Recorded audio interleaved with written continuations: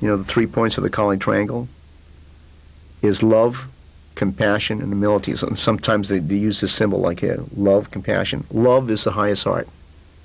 I was always taught that you train very difficult. In ancient times, you trained so hard, not for the sake of killing people, but for the love of your family, for the love of your mother, your father, your children, in those ancient days, your tribe, and of your body. It is the love of life.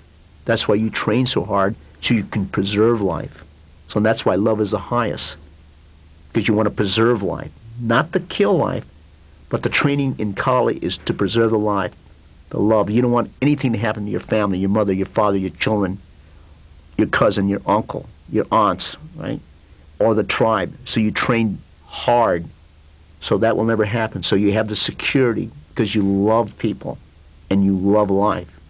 Humility is because no matter how high you get, you have to always remember you'll always be below the Creator, period. And in fact, that's one of the principles. No matter what you have achieved on earth, you'll always be below the Creator. When we see a person who is so much skillful, we don't look at admire the person, we admire the Creator, because the person was made by the Creator and God gave him the attributes to be good. So that's admiring the Creator's product. Just like you say the Creator made these mountains, it's so beautiful.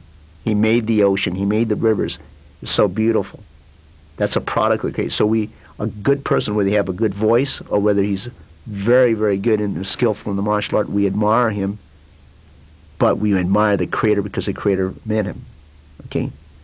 Compassion, because sometimes in compassion, you don't want to do anything to a person that any harm to him to you, so you're compassionate. You know how to use the art. You know how to injure and degree. You wouldn't want a guy to harm you, so you wouldn't do it to another person. So that's the compassion you have for mankind. So that's why we had the love, compassion, and humility. Those are 3 important points, and they really stress it. If your Kali teacher is traditional, he will stress that. Even more, on a daily basis, or every time you come to train, he'll start off. And that's why the salutation, when they come in, they look into the portal of the triangle of love, compassion, and humility.